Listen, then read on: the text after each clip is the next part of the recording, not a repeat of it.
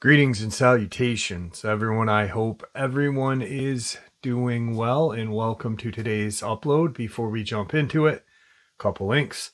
As many of you know, I rely on Patreon, PayPal, channel membership, and the merch to help the channel to continue to grow and go. Links to Patreon, PayPal, and channel membership is in the description below. Merch displayed directly under the video. Also, Dogman Frightening Encounters, Volume 1 through 3, the audiobook versions. They were written and researched by Tom Lyons, narrated and produced by me, Jeff Nadolny.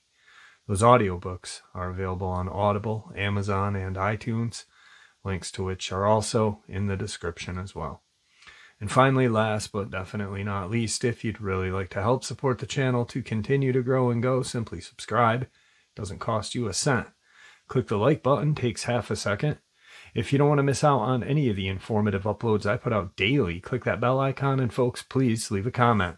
Why? Well, because all these things really do help the channel to continue to grow and go, and yes, folks, they do matter. Now, everyone, I have taken far too much of your time. Let's jump in to today's upload, shall we? When people mention Dogman, immediately people think of the creature, and then they may think of locations. Bray Road, LBL. Two of the most famous areas for Dogman experiences to come out of. Taylor, Mississippi is probably one of my favorites, though. And the LBL is full of stories and experiences, lore, etc. There's a lot to it. Unfortunately, there's a lot of made-up stuff as well, like the Vampire Hotel and what's the other one there? Hotel California or whatever. Those were actually homes. I did an upload a long time ago about those. But with the lore comes truth as well. So anyway, today's upload is going to be full of Dogman experiences and information around the land between the lakes. Let's get into it.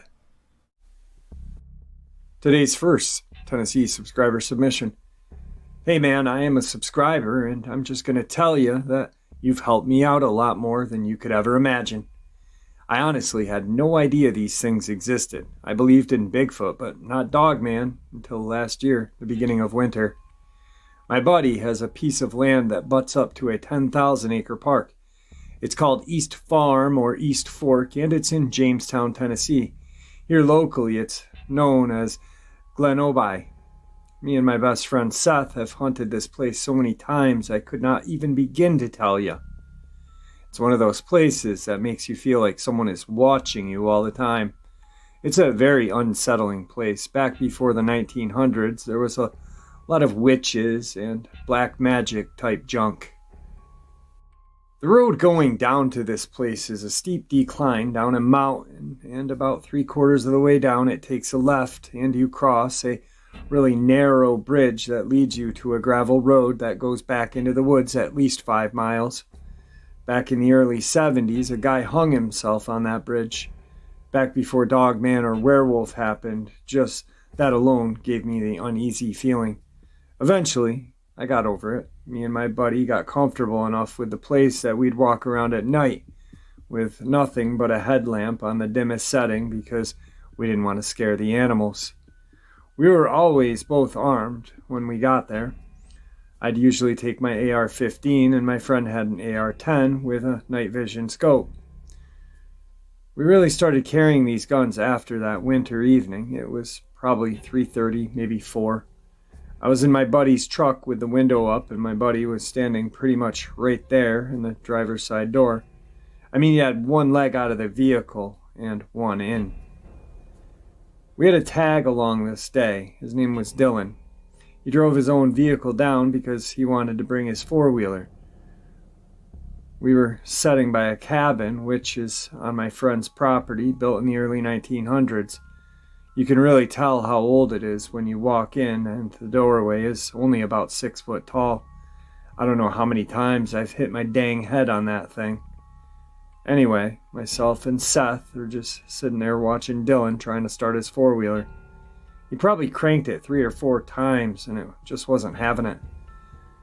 I guess where it was a cold winter evening, it was probably 35 degrees. The time it finally started up right before it died, I kid you not, that if I had to guess, it was a half a mile away and sounded like it was right beside us. It sounded just like a werewolf would sound, like in a movie. Like that long kind of sound, like a man was in there as well. It only howled once, and I would say it lasted 10, maybe 15 seconds. Seth and I just looked at each other in disbelief and couldn't really speak. Dylan didn't notice it because he was on his four-wheeler and it had finally started up. We never saw anything, but I laid my hand on the Bible and I tell you, it sounded just like a werewolf in a movie. Typing this message is literally making my stomach turn. I don't tell many people because most wouldn't believe me anyway. And that's all right, because I've offered to take anybody that hasn't believed me, and yet not one of them has come with me. I also heard this about 3 months later, first thing in the morning like daylight. I do a lot of deer hunting and hog hunting, and the Dogman, werewolf, whatever it was, when it howled at daylight kind of made me think that it was its way of showing us this was his territory. This time it was quite a bit further away. It'd say anywhere from a mile to a mile and a half. I mean, it was the same exact sound. Before all this happened, me and Seth would go down there and throw out a lot of corn, hunt 3 or 4 days out of the week. On the weekend, we'd normally hunt Saturday night for pigs, if we were going to hunt at all. We have drastically slowed down and hardly ever go to that place anymore. Actually, about 2 or 3 months ago, cops found a dead body back there by the river.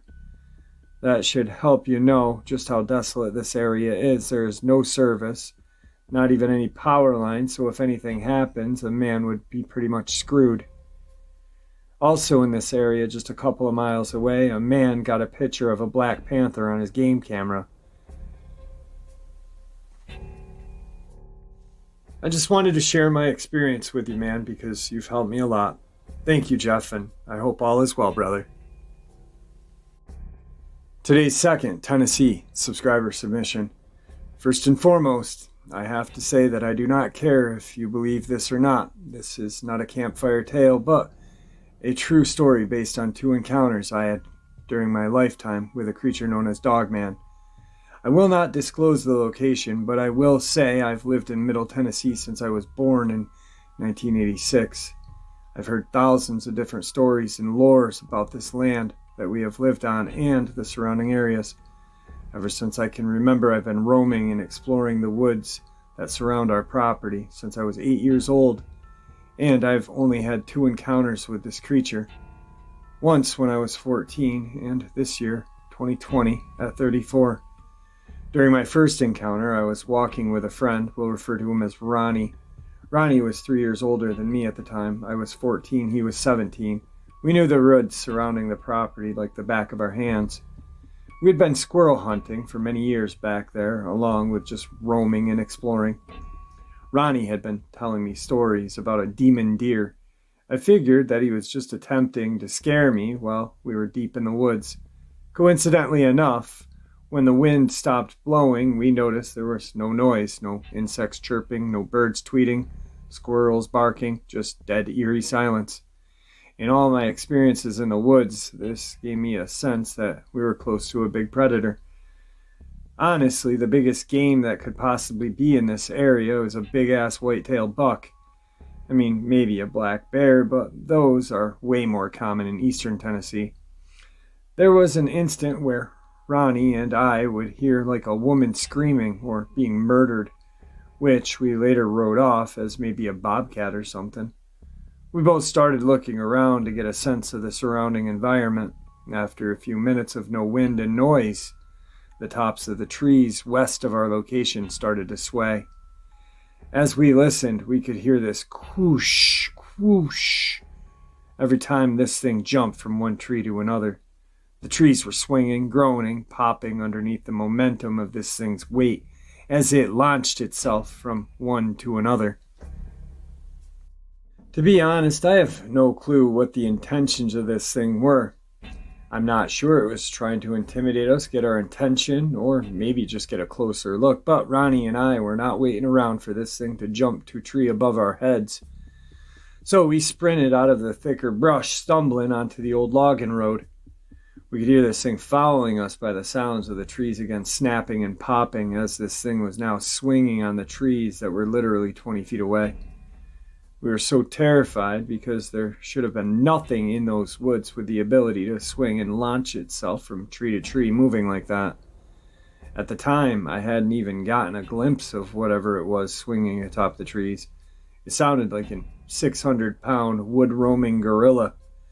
We didn't stop and look, we just ran. We bolted down the old logging road all the way back to the road and down Ronnie's dad's driveway and into his house. We never spoke a word of it to anyone. Hell, we didn't even see it. What would we say?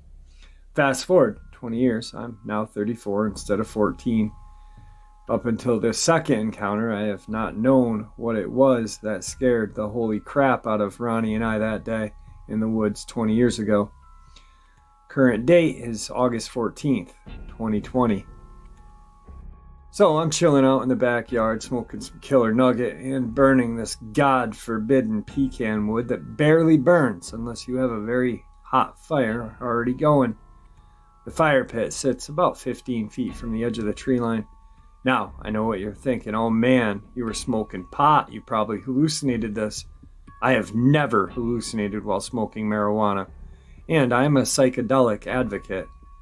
I've dropped LSD numerous times, along with smoking 5-MeO-DMT and NN-DMT, and never, while even on psychedelics, have I ever seen anything even close to this. As I'm relaxing by this fire out back, I hear a loud pop. I instantly snap my head up to look in the direction that the branch breaking noise came from, and that was the instant I first laid eyes on this thing. Blinking 2 or 3 times to actually make sure I was actually seeing this thing. Standing at the tree line 15 feet from my fire was a gigantic black outline of what looked to be a wolf standing on its hind legs.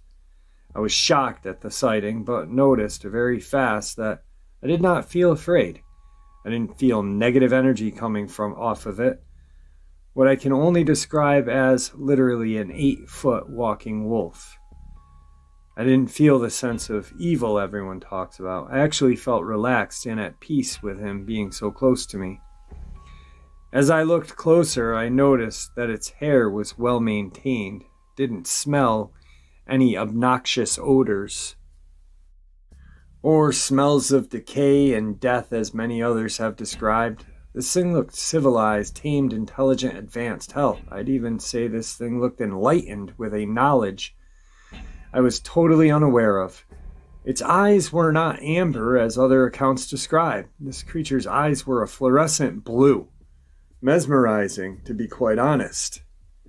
As I'm looking, I noticed it had 3 braids in its hair on the side of its head. It reminded me of a Native American style braid because of the turquoise thread that was laced in between the hair and the braid itself.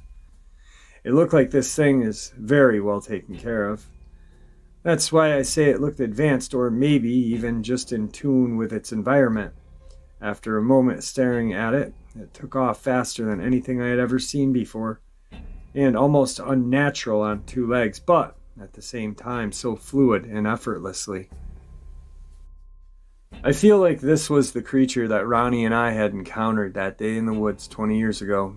I think it was just curious of us. It didn't give off any vibes of harm or danger, just curiosity, maybe bewilderment.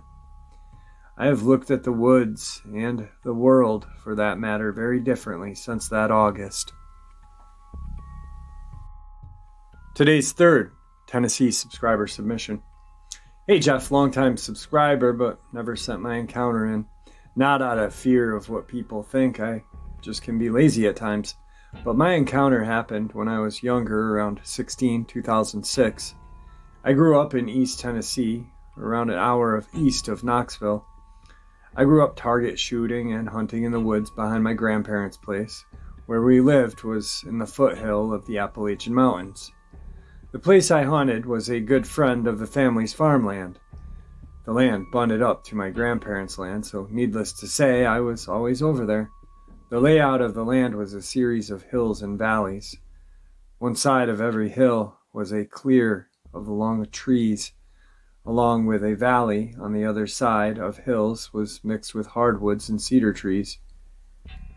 So my encounter was one day, late winter, I decided to go squirrel hunting, just getting out with my dog. My dog was just a black and tan hound mix, with who knows what, as I picked her up as a stray. This day was very different than the rest, since normally she would just run all over the place, and if I needed to call her, I would just shoot my .22 up in the air and she'd come running. This time, she wouldn't get more than 3 feet away from me before stopping and making sure I was still there. The day was the typical cliche no sounds of nature. I shrugged it off and kept going, even though I knew it was a sign of a predator in the area. I walked up one hill parallel the tree line, about 5 to 8 feet off. I heard something match pace with me step for step. I stopped, it stopped. The entire time my dog was at my feet watching where the sound was coming from. I have grown up in the outdoors, and I know the difference between something walking on 4 legs and walking on 2. This thing was walking on 2. But it was in the cedar thicket, so I couldn't see anything past the tree line. I continued up the hill, listening to this thing more or less stalk me until I got past the cedar thicket, when it stopped. I walked further up and then down into the woods to see if I could get a look over and see anything. But as it never left that cedar thicket, I couldn't. I should mention that my dog refused to come into the trees with me. I walked back out of the trees and took the same path down the hill, still 5 to 8 feet from the tree line. As soon as I got to the edge of the cedar thicket, the footsteps started again, step for step. This entire time, I never felt afraid or dread like many people mention. I was more curious than anything. I wanted to know what this thing was stalking me. As I reached the edge of the thicket, there was about 10 yards of open ground, then a 5-strand barbed wire fence that separated our land to their land. As I reached the end of the tree line, the creature let out a deep guttural growl that I felt. I instinctively turned to face where it had come from and backed up until I was against the fence. The creature never came out of the wood line and into the view, so I never actually saw it, but I know what bears sound like as well as wild dog and coyotes, and this was neither of them. That deep sound and the length of time that growl happened, its lungs had to be huge to hold a growl that long. As I hit the fence, the only thing I could think was all I have is a single-shot bolt-action .22 and 10 yards to place it. I might as well have a club. I stood waiting for the worst thing to happen to my dog and myself. My dog was standing her ground right next to me. She must have picked up on my body language, and she knew I wasn't going to run. I was going to make a stand. After what seemed like an eternity, probably close to 3 minutes, I heard the creature walk away. I was wasting no time to hop the fence and return home. I told no one about this, since I knew they would forbid me from going back hunting there ever again. The next day I did go back, but this time with a short-barreled Remington 1100 12-gauge, loaded with buckshot and slugs. When I reached the spot I had walked, I found a kill site of what had to have been more than one rabbit. I knew it was rabbit from the fur and bone I found. There weren't there that day when I was there. Today's 4th subscriber submission. I'm a wife of someone who had an experience with something at one of the worst possible times in his life. It was April of 1994. We had just come out of a terrible winter. We had the worst ice storm earlier that year that caused such damage and power outages in our area. Needless to say, by the time April had got here, my husband went fishing with a buddy in a small creek that leads to a small river. Always good fishing there. My husband's dad was a commercial fisherman, and this was one of his favorite spots to drop his nets. Anyway, the guys fished until mid-afternoon, and after running the battery down on the trolling motor, they headed back to the truck. Well, when they arrived, who would be there waiting on them but my husband's dad? His dad had been waiting to go fishing ever since the weather warmed up, but during the ice storm he had fallen and broken his hip while tending to the cows. He had told my husband on several occasions, "Let's go fish," but for whatever reason my husband couldn't go. Well, my husband knew what his dad was wanting when they pulled up. He wanted to fish. He told them that the battery was dead. It didn't matter. He wanted to take our old boat down the creek, and he said it'd be okay. No matter what my husband said, trying to talk him out of going, his dad was going. So my husband let him take the boat. You don't refuse a man like his dad. So my husband and his friend left and came back home. Fast forward to 9:30 p.m., we got a call from my husband's mom. Dad hadn't come home yet. He jumps up and heads back to where he left his dad beside the creek. He called his buddy that had been fishing with him earlier that day, and they both went to get Dad. When they got to the creek, the boat was not there. Everything was as when they left. They started walking down the edge of the creek yelling for their dad. They went a mile to the mouth of the creek where it dumps into the river. It was pitch black, and the flashlights only reached a short distance when they heard a buzzing sound like an insect, but not like any insect they had ever heard before. They stopped and yelled for Pa again. Then they saw on the other side of the river 2 sets of very large red almond-shaped eyes. At first, my husband thought they were deer. Standing and watching, when they flashed their lights toward the creek, they saw the boat on the far side of the creek. This might be confusing, but the creek meets the small river like a T. The eyes were on the right top of the T, and the boat was on the left bottom side of the T. The creek was too deep to wade across, and my husband didn't swim well, so they ran back up to the road by the truck and crossed the bridge and ran back down to where the boat was. When they got there, the eyes were still on the other side of the river. There floating by the boat was his dad. They jumped into the boat and pulled him in, but he had already passed away. They tried CPR, but he was long gone. They grabbed the paddle and the garden hoe that was in the boat and tried to paddle back to the truck. At first they hadn't realized that the boat was not tied off. It was just sitting there. They started trying to paddle, but they kept hitting something underneath the water. But that can't be. It's 15 to 20 feet deep where they were.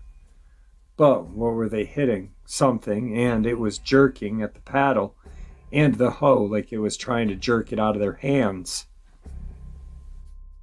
They were so freaked out. They had just found his dad dead. Big red eyes jerking the paddle. It's a demon and it's trying to get us. That's what my husband's friend said. My husband screamed, "Come on, you son of a bitch. You got him, but you're not getting us." My husband's friend was scared and tried to shut my husband up. But he told his friend, "Don't be afraid." Then it stopped. They were able to get the boat moving. They were not hitting anything under the water. The paddle and the hoe were not being jerked anymore. On the way back, one of my husband's cousins had shown up on a four-wheeler, so they sent him to call rescue. When they finally got back to the truck at the bridge, rescue had just arrived. After 10 years later, we had a Bigfoot researcher go with us to that spot where this happened. I had seen something on one of those Bigfoot hunting shows that made me think about the eyes they saw that night. This was the first time my husband had been back since the terrible night.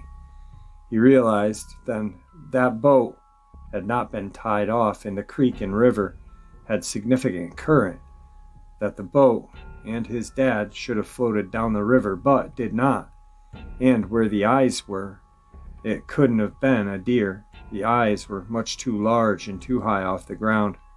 So what actually happened that night, we will never know, but my husband said if it hadn't been for the buzzing sound, they would not have found the boat as soon as they did. So did the creature with the red eyes cause my father-in-law's death? We don't know. Could they have been watching over him until he was found? We don't know. We do know that Pa spent a lot of time in the woods there and on the creek and river. So they could have known him. He could have known them. Oh, by the way, he's Native American. He was not scared of anything but respected all.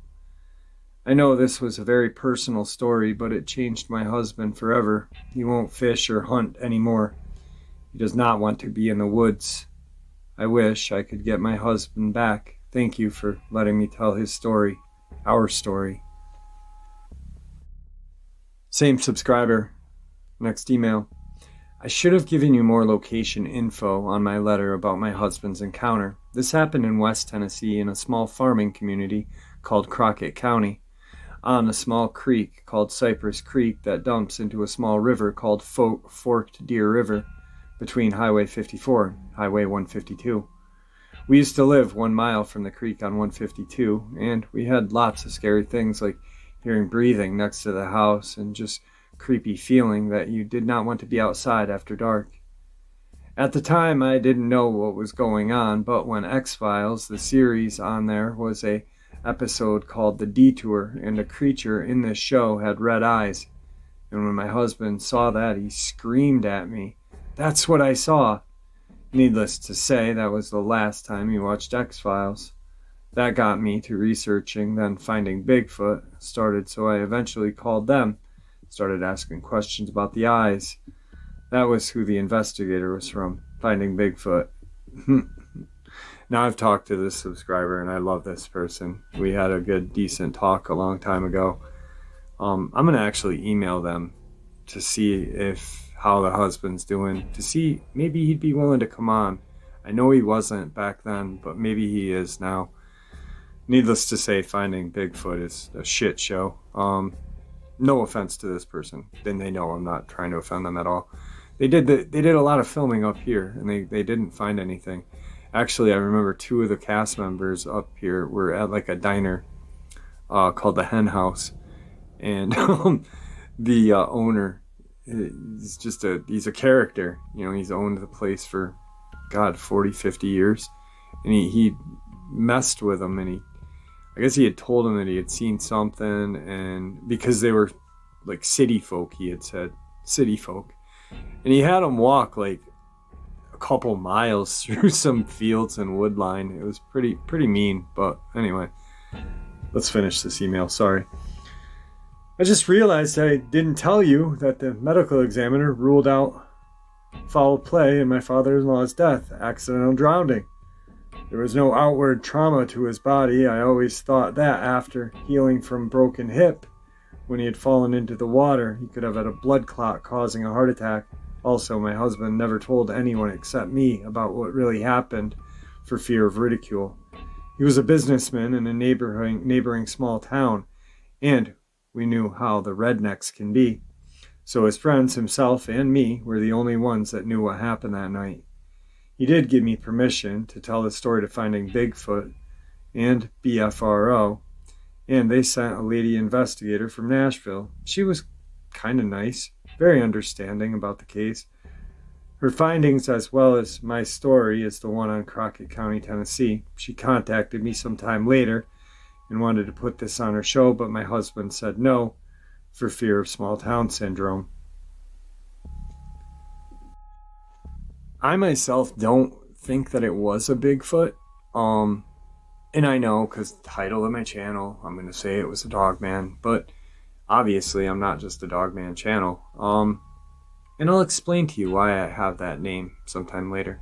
I've had the name for 4.5 years now. Well, 4 years. Yeah, since 2017. But anyway, so the reason why I feel it is a Dogman is because the glowing red eyes, the fiery ambered color eyes, you know, we do hear Bigfoot having different colored eyes as well, but I just feel like maybe paw had been fishing there for so long that maybe when he was out fishing, he'd throw a Dogman, a couple fish here and there. You know, you see it often. Throw him a couple fish over, you know. I mean, in my eyes, it'd be more apt to throw a four-legged canine, even if it's big, some fish, because, you know, we care about dogs as humans, than a Sasquatch. And maybe he just had, you know, a small heart attack or something, or maybe the Dogman stood up, and that really kind of put him over the edge, and unfortunately he was found passed away in the river. So I don't know. Anyway,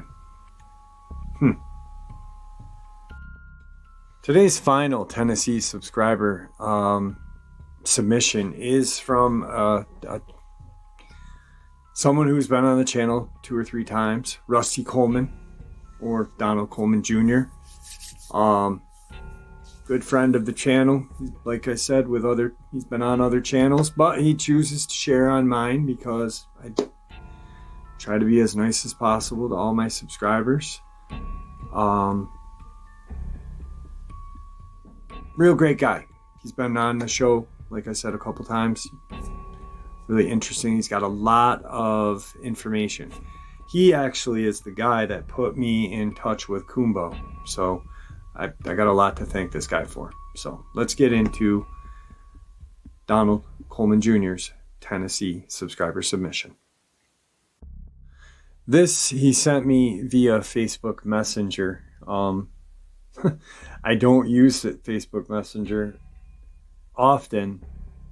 I should probably check it every once in a while, but I found it, and here it is. I didn't hear about the LBL murders until I first shared my encounters with Lon Strickler on phantomandmonsters.com on February 5th, 2015, in written form using my own words. This is also a true story. In 1982-83, year I was a public safety officer with South Fulton Police Department in Tennessee. The local liquor taverns were exactly like front half in Kentucky and the other half in Tennessee, the rear section.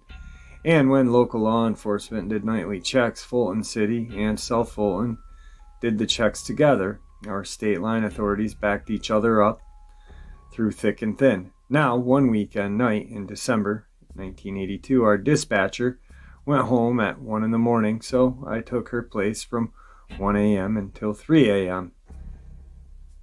Usually, I spent that 2 hours looking through the city code books of law, see what existing laws were still enforceable and haven't been repealed. Phone rings at 1:30 in the morning. A woman cries out to me that her home was under siege by criminals, 2 criminals holding her and her daughter and her boyfriend hostage against their will. She barely escaped capture and was hiding under her bed when she called my local department. So I asked her 1020 location. She advised me on the northeast corner of Albion County, Tennessee, next to Weakley County, Tennessee, and next to Kentucky state line. I asked her why she hadn't made contact with either the sheriff's department, only with mine. I got my 6th sense telling me this was a bogus call. So I told the woman to hold on. I was able to raise on low-band law enforcement radio Memphis, Tennessee highway and had the 1033 emergency traffic and needed immediate attention, requested high-ranking officials with Tennessee Highway Patrol to contact me public service ASAP, and a captain called me over the telephone. I relayed the 1033 emergency traffic concerning hostage situation, and he then asked me this bizarre question: how far is the LBL from this event? Which at the time struck me rather odd, like why bring up the LBL in the first place? Which at the time never heard about the LBL murders of the family of 4 that happened in March of 1982.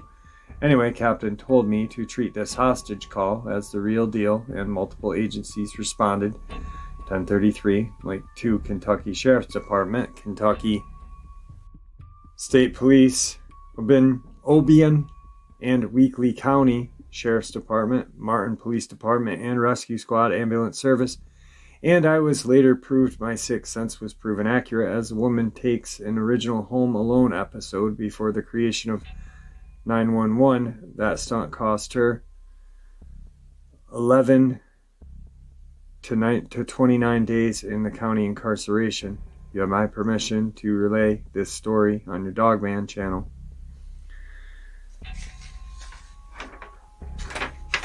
Okay, and then this is, I have one of his encounters that he shared, but I'm just going to share the paper version first, and then I'll go off the top of my head quick. My pet peeve belongs to game wardens in Tennessee, Alabama, Mississippi, and Kentucky. No matter whose boat I am in, whether as a passenger or driver, our boat will get pulled over every time. It's like I'm jinxed. Cursed like in the movie Uncle Buck. He always referred to his beaver hat as people getting angry seeing me wear this hat, in case it was my flaming red hair and freckles that brought out the anger toward me from state game wardens without fail every single time. And I'm scheduled to be driving my cousin's deck boat on the Lake Pickwick August 22nd, 2020. We shall see if the jinx can be broken this time. I go with cousin Scott Edwards, who has a lakeside cabin on Lake Pickwick in Burton Branch in southern Hardin County, Tennessee. We would do multiple state long-distance river journeys all over Middle America, daily mileage in the restored 68-19-foot winter fiberglass tri-hull. He has it for like a pop-up camper. 2 side curtains and a mosquito netting, and boat seats fold down to make single beds. We also have a propane burner to cook meals on. Anyway, we lock through Pickwick Dam, heading first towards New Johnsonville, Tennessee, 105 miles ahead to spend the night at cousin Laura Wood's residence and docked Scott's boat at Pebble Island Marina. After AM breakfast, we got underway, heading toward Lake Barclay State Resort Park and land between the lakes. That was 200 miles upriver. We arrived at 4:30 p.m. And a Kentucky game warden checked out boat registration and our safety equipment and asked, "Where is your fishing gear or hunting guns?" I replied, "Sir, we are only sightseeing and taking wildlife photos and enjoying Mid-America's river system." So he rechecked our boat again, looking for illegal contraband, and found nothing. And now I am really pissed off at his bully lawman static. And we filled up the gas tank and 5 other plastic 20-gallon handheld cans, went to the lodge to check in, went to our room, took a nap, got dressed to go eat at the restaurant, which has great food. Guess who I saw there eating? Game wardens, park ranger, and state police troopers sitting around 2 big tables after eating steak dinner. I changed tables and sat next to the lawman's table. As I sat quietly, I heard them talk about code names for cryptids like Sasquatch, Black Bear, and Dogman, Black Dog, and Werewolf, Black Cow. This code name is used all over the United States when lawmen are summoned to an animal disturbance call. This also includes sheriff deputies, police, and public safety officers or constables or marshals. The time, 8:45 p.m., February 2011. Same subscriber. First email, because like I said, that one was on Messenger. Along the Hardin and Wayne County, Tennessee lines from Olive Hill, U.S. Highway 64 along rural roads between Lutz and Tennessee Highway 69 south along 2nd Creek and Hog Wallow Road and Waterloo, Alabama, and along Waterloo and Florence Highway, 2 men in a dually pickup truck with mounted side large beam spotlights and a PA system. These men were earlier warned not to be traveling these rural back roads at night due to large packs of coyote, wolf, panther prowling alongside the rural road. As reports from the public riding in vehicles were being attacked by these creatures, and reports of livestock farms missing cattle, chicken coming up missing, deer population being suddenly thinned out. Apparently, these two men thought the warnings from local people is hysteria, trumped up BS, found out the hard way, and hooping and hollering all over outside the PA system most likely stirred up the warranted attack on the big dually pickup truck in odd places along these various roadways, especially near high-heel creeks and open fields in sparsely populated areas. Their truck was suddenly attacked by large German Shepherd/wolf creatures who ran along both sides of the doors, slamming themselves against the doors, and spotlights turned into high beams illuminating these creatures, dark hair on the top, thick mane behind their heads, and rust-colored hair, vicious large canine teeth, amber eye shine, estimated by the two men somewhere between 175 to 225 pounds on all fours, kept up with the pickup truck of speeds of 45 to 55, and the assault episodes were in 3 different locations along these routes, which also ran along southern portion of Lake Pickwick and Lauderdale County, Alabama, toward next community. Even packs of coyotes were chasing after these two men. Guess you can say they are believers now. As we all know, the creature of the LBL is typically said to look rather like a bipedal wolf, standing around 7 feet tall, sporting clawed hands, powerful jaws, wicked teeth, and glowing red eyes, cloaked in a horribly rotten stench. The area and its surrounding region has long held dark legends and secrets from before the time of the early settlers that trickled into the western part of Kentucky. Some of the first Europeans in the region were French trappers and hunters who claimed the forest was prowled by a massive beast, half man, half wolf, which would howl in the night and leave mutilated carcasses of animals in its wake, a monstrous entity called the loup-garou. When settlers began to come to the region, they said they were being plagued by a large predator, which lurked in the shadows, killing and maiming their livestock. Witnesses saying the culprit was hairy, wolf-like beast on 2 legs, which unleashed blood-curdling howls and shrieks into the night. The sightings of the monster were still frequent throughout the beginning of the 20th century. There have seemingly been quite a lot of alleged encounters with this creature of the land between the lakes, even up into modern times. There are several more stories about this dog-like beast over in LBL. There were groups of Boy Scouts that had seen it, several more campers, fishermen, and boaters that have seen it from the safety of their boats, floating in some of the many bays that touched upon the shoreline. Hikers and bikers have heard its howling and seen something stalking them while on the rural trails, hiding amongst the trees and foliage. Hunters have run across deer carcasses that were brutally torn apart. In the meantime, others have come forward with their own experiences with the first instinct is to run from this fierce, elusive beast, hearing howls or coming across badly mutilated carcasses. All of them agree this was no Sasquatch. The most recent sighting was Labor Day of 2017 in the area of Lake Barclay. In August of 2010, another sighting was very descriptive. This following is an excerpt from investigators' report of the incident. Location details. Cads, Kentucky. Follow 68 west heading towards land between the lakes. Turn right onto 1489 to Lake Barclay Resort and Marina. The incident took place about 2 miles up the Kentucky 1489 road and the Kentucky 68. The environment. The area of the sighting took place in a heavily wooded area along the edge of the main road connecting Kentucky 68 to Lake Barclay Resort and Marina.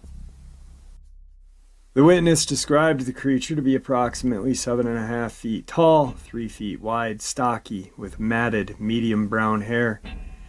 She first saw a deer break brush and run alongside her vehicle, quickly dashing in front of her van and across the road. She originally mistook the creature for a tree or bush, but realized the creature was chasing behind the deer. She said as it passed right outside of the driver's side window, it seemed to have a surprised look in its eyes. The creature was so close to the vehicle she could have reached out the window and touched it. The creature did not cross in front of her after the deer, and the encounter only lasted a few seconds. She could no longer see it as soon as it was out of her headlights. Her husband was in the vehicle, but only her son was the one to see it as well. The witness was very forthcoming and genuine, describing the sighting her and her son had that evening. Still, other reports from the 70s and 80s claim the creature stalked and brutally killed a family of 4. Another says a bow hunter was killed and torn apart by the same creature. Sometimes physical evidence is claimed, such as odd footprints, tufts of hair, and dugout nests that appear to have been slept in by something large. But these have all remained inconclusive at best. Almost all of the incidents concerning this Dogman came from the areas north of Highway 68 and 80. Other Bigfoot sightings have come from various areas nearby, but not in the area of this Dogman. Strange, a person who actually saw the beast gives a first-hand account of her experience. She described the odor of the creature as the same as the other encounters. It happened on May of 2012 near Wrangler's Camp in LBL. She's only spoken to one other person. She had hiked a short distance up the hill when she unexpectedly came fairly close to this creature sitting and watching her. It let out the most blood-curdling snarl she had ever heard. She stated she was frozen in terror and began to pray. Finally, it stood up. She described the beast as massive, around 7 feet tall, with large canine teeth. Finally, the beast left in one direction, and she ran as fast as she could in the other. She's never been back since. It is obvious there's enough evidence to believe that there is something out there. Some of the stories of this creature date back to over 200 years. Some theorize that there is a family of them that inhabit hidden caves in the region. What is this creature of the land between the lakes? Is it actually a Dogman or a shapeshifter, as some have claimed? No one really knows. But it remains an unsettling case of what might or might not be something very strange and dangerous roaming about the wilderness of the LBL. For about 70 years, a tall bipedal wolf-like creature has been making regular appearances in rural Kentucky. This creature is known as Barilla. The name Barilla derives from a description given by the first witness to go public with his sighting in 1972. While being interviewed by the media, he stated the creature looked like a cross between a bear and a gorilla, thus being dubbed Barilla by the media. It is most often seen in the Gateway region of the state. The Gateway is an area located between the flatlands of the Bluegrass and the mountains of the eastern Kentucky. For this reason, it's also referred to as the Gateway werewolf. Most witnesses describe it as being basically the same type of creature that's been spotted in the northern states, except the Barilla is always described as having white or silvery gray coat. It is close to the height of an average man, with arms and legs similar in proportion to a human. The hands or forepaws are said to have long, curving, sharp claws. The feet, judging by footprints, are said to be elongated and somewhat human-like, but with shorter toes and a configuration more like a canine. The most striking feature, according to witness accounts, is an elongated snout with large, protruding canine teeth and pointed incisors. This wolf-like creature also has a tendency to be much more aggressive. There has been several instances of aggressive behavior towards humans from this creature. 2 involved actual attacks. Both required treatment at local hospitals. The first attack and first report of this creature in Kentucky occurred in Johnson County in 1944. A teenage boy almost had to fight to the death with the creature over a string of fish. The boy reported he had been fishing along a small stream and had a considerable number of fish on his stringer. He stated as he was preparing to leave, a wolf-like creature ran up from the creek bank and attempted to take his fish. It was described as having silvery gray hair and standing about 6 feet tall. The boy attempted to keep the fish, but he was soon overpowered and the creature made off with his catch. The boy stated that the creature walked off and actually turned and smiled at him. The boy was treated at the local hospital for lacerations and shock.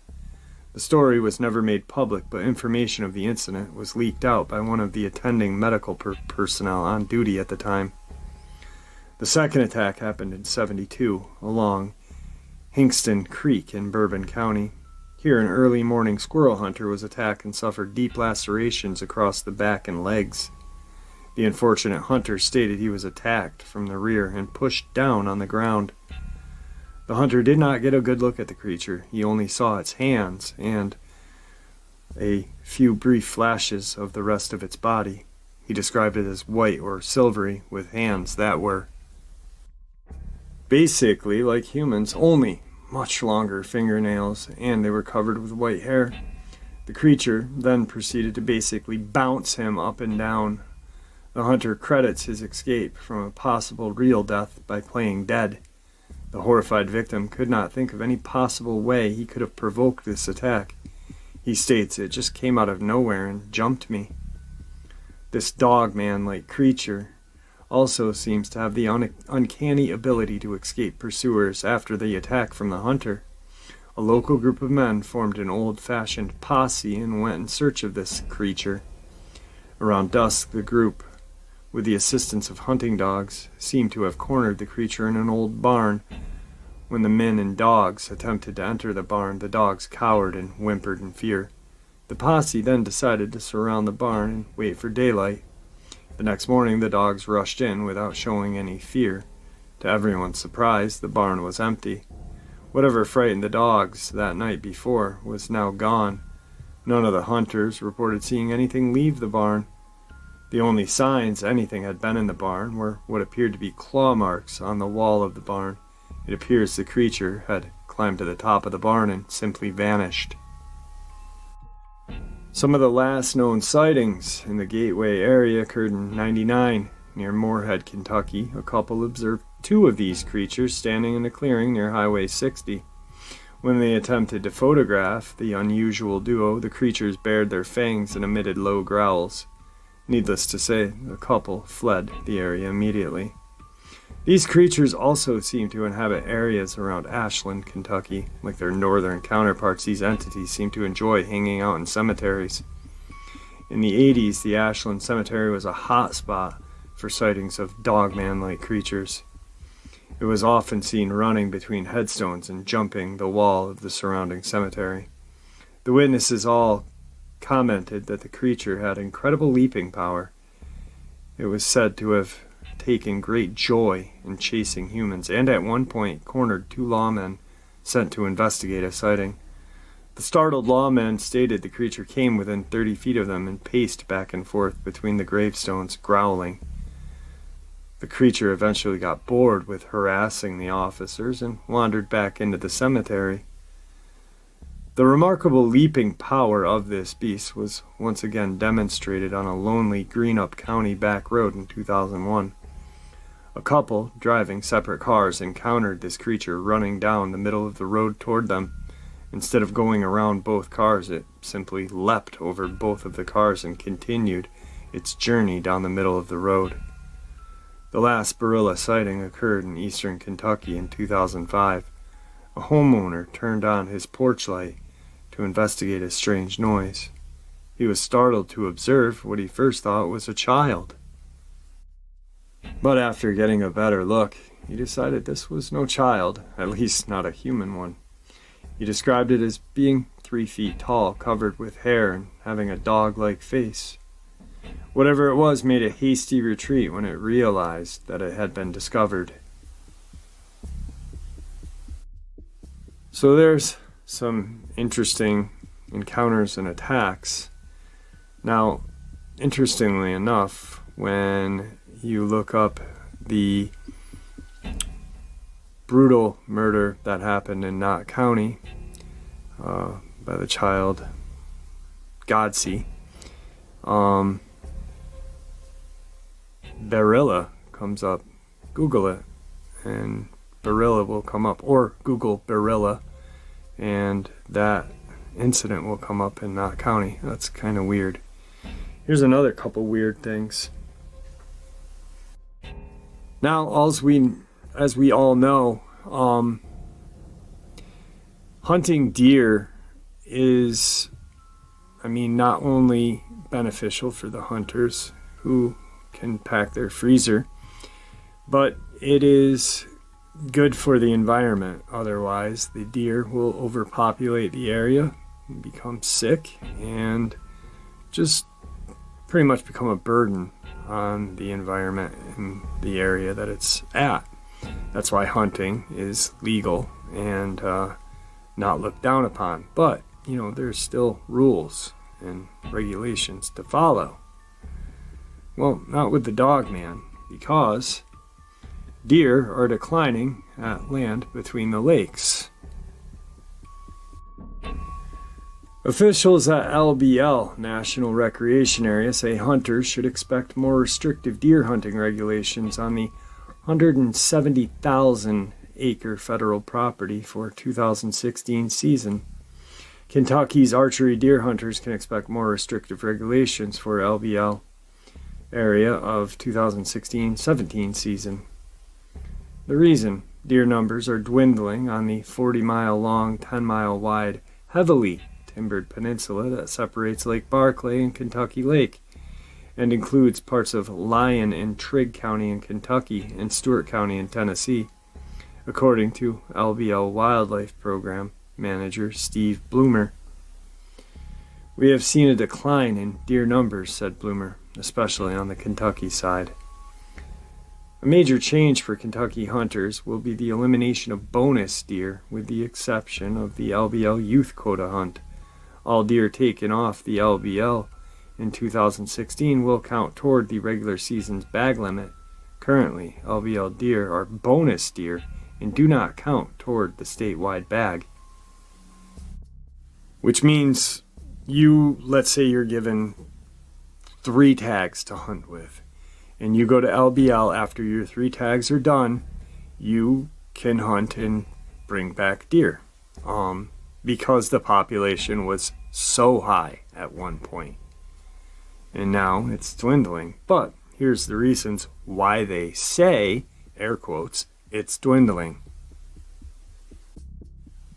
Neither Kentucky State Wildlife nor federal LBL game officials could provide an estimate of the LBL deer herd, but both Bloomer and Gabe Jenkins, deer program coordinator for Kentucky Department of Fish and Wildlife Resources, are convinced that the LBL numbers are in decline. They've seen a pretty significant population decline, noted Jenkins, and are concerned. Suspected and known reasons for the decline are varied, according to Bloomer, but they likely include increased hunting pressure, especially from bow hunters, and lingering effects from a severe outbreak of EHD in 2007, which killed an unknown amount of deer and led to the elimination of 1 adult quota deer hunt in 2009. Bloomer said coyote predation is also taking an unknown amount of deer in LBL. The changing habitat is also a major factor. Bloomer and Jenkins agree that the absence of open land at the LBL is detrimental to deer numbers. Approximately 94% of the property is heavily forested. LBL has traditionally been rich with whitetails, and one thing that has shifted in the half-century since the property came under federal control is the expansion of forest canopy. In the mid-60s, the property had at least 18% of open land. Today, it's fewer than 7. Deer and turkey benefit from the mix of forest and open land habitat. At LBL, we manage for a variety of species and objectives, Blomer noted. If we managed just for deer, the deer would certainly benefit from more open land and more open management. Jenkins states that the State Game Agency will conduct a deer health survey on LBL in August. Results should be available by late this year or early 2017. Mass produced by area's vast hardwood forest does provide an excellent whitetail food source, but that is only available for a few months, and the availability of acorns and other nuts vary from season to season. The mixture of open land and forest, which provides sunlight and fresh forest floor growth, is optimal deer cover and habitation. The 7% of LBL property that is open land includes co-opted farm plots along with power lines and road right-of-ways. Less than 4% of the forest is actively managed. So pretty much what they're saying is that now bow hunting and regular hunting is taking out the population of deer, also coyotes, and so on. Which I call BS, because there's a reason why we hunt deer, and I explained it earlier. They get sick, they breed, they just, it has to happen. And a lot of people don't like it, but it does. It really does have to happen. At some point, there were so many deer that it didn't even count on your tag if you hunted at the LBL. So, I mean, that makes no sense. What, because there's a couple thousand more bow hunters, we're going to just completely eradicate a population of white-tailed deer in Kentucky? BS. Next is the coyotes taking and killing deer. I'm going to get heat in the comment section from a couple people. My dad's property has coyotes, and I've seen them take down deer lots of times. Well, good for you. But it's not that often that it happens. Sure it happens, but, the chance of me walking down the sidewalk and smelling a fart in the wind happens too. But, it's not going to lead to the mass eradication of white-tailed deer in the LBL. And then the forest growth. Well, forest growing is great. Open land is great for the deer to graze and stuff like that, but there's still a lot of food in that forest. So BS on you too. It's just another reason, right there. The reason why all of this is covered up is because of tourist money.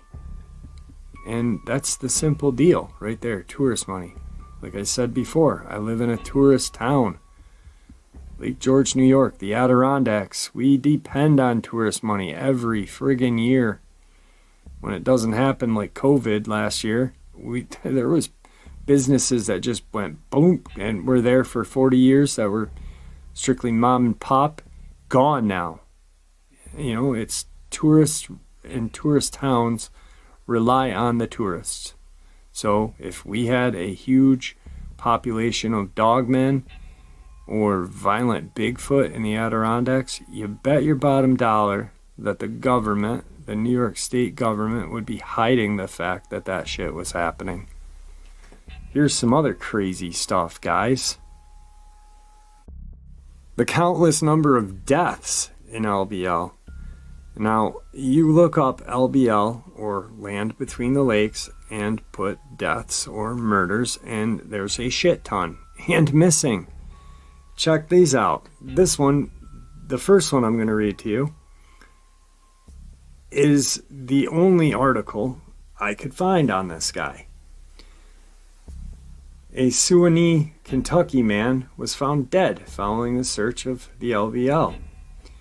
Robert Puryear, 46, was found dead Sunday morning by police dogs under the direction of Kentucky State Police Trooper Mike Turnbow and Beth Inman, a canine investigator with McCracken County Coroner's Office. He was pronounced dead at the scene by Lyon County Coroner Ronnie Patton. Kentucky State Police, U.S. Forest Service, and Lyon County Rescue Squad members found Puryear's pickup truck in the area during the search that extended into the evening hours of Saturday, but did not find or locate Puryear.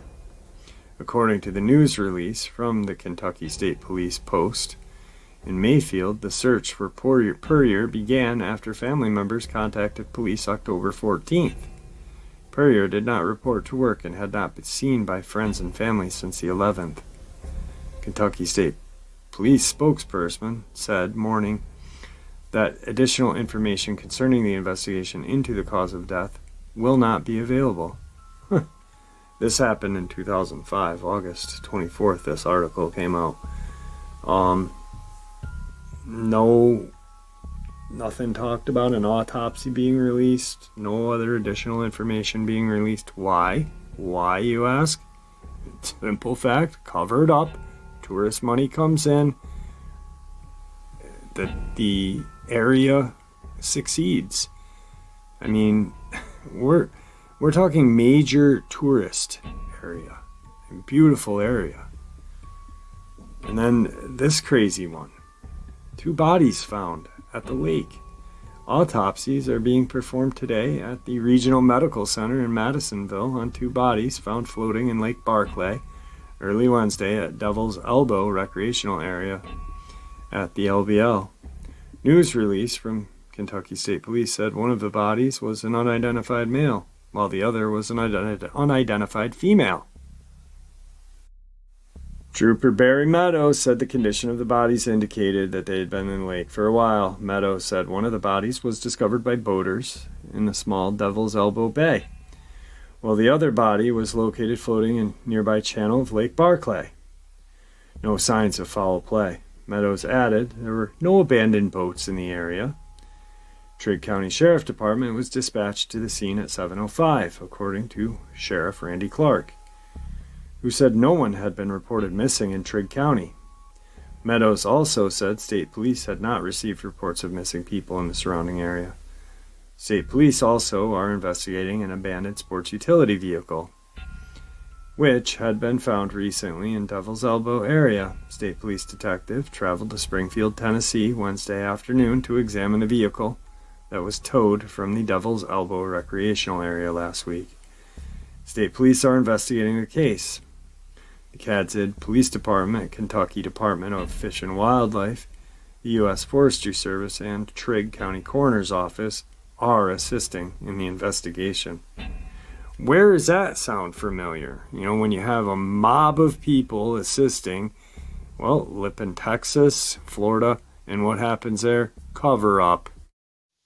All right, guys, I hope you enjoyed this as much as I enjoyed sharing it with you. I'd like to thank you all for supporting the channel. Your support is honestly what makes the channel continue to grow and go, and what makes it special. Guys, with that being said, stay safe, happy, healthy, and ever vigilant, keeping an eye on our children, our pets, our family, and friends. These creatures are real, they are out there, they are dangerous. Share this information with the people you love and care about, and it may just help save their lives someday. Until next time, never stop asking questions, never stop searching for the truth, and God bless.